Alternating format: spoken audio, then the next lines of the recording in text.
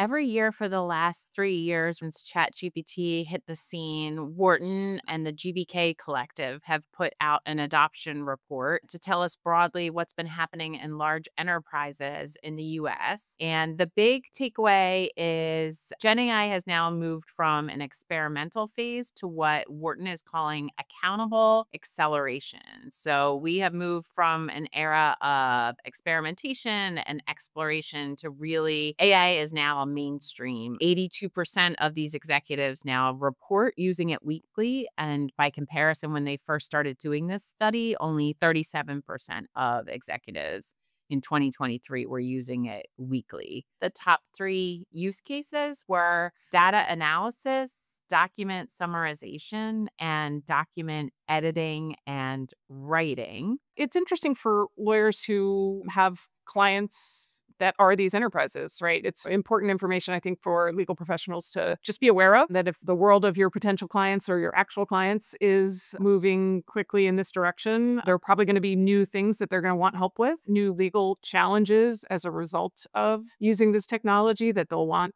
advice and partnership around, and there are going to be all kinds of new legal workflows created by this new technology. I don't think it's a reason to be worried about the future. I think it's a reason to plan for the future, but the future is going to need lawyers to think through all of these new workflows.